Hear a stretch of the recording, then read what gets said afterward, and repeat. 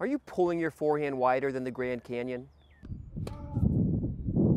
Are you shanking more than a prison inmate?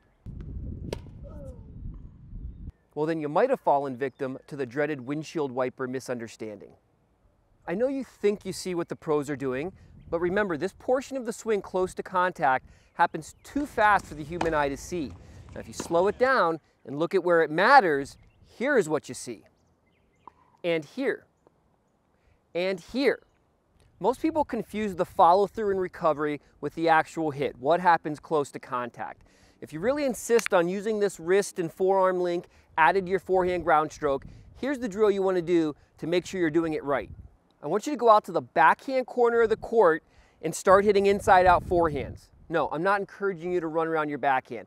I just want you to get the feeling of swinging truly inside-out, away from your body, out to the target before you relax around.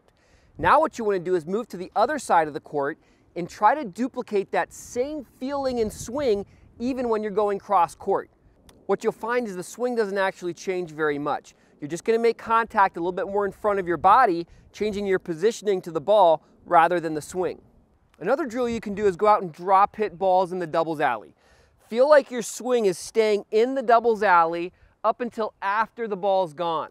You're also going to try to hit the ball in doubles alley. What you'll find is the follow-through really has no effect on the ball itself.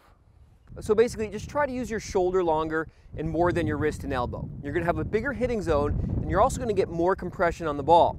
I hope the information and drills here help you out. Please, if you like the video, there's a button for that. Also, consider subscribing, and I'll see you next time.